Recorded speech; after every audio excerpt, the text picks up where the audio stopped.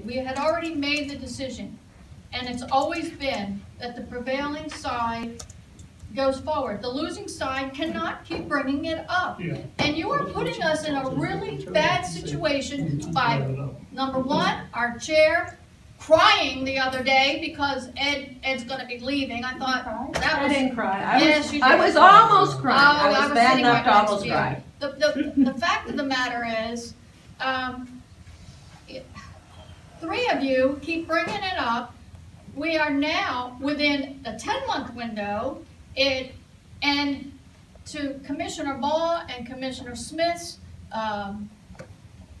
work, this has come forward, because you know if I had brought it up, it would have never gone anywhere, let's face it. And we all wanted to bring it up at least 6 months or a year before, but we were waiting till after the election because we didn't want that to railroad any of the 4 elections.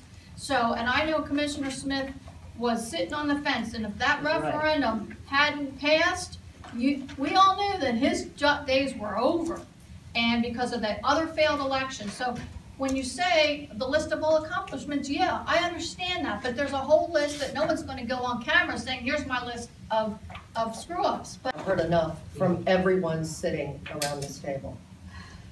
First of all, I have very good reasons. I'm not going to go into them individually because I don't want to discuss all that in public.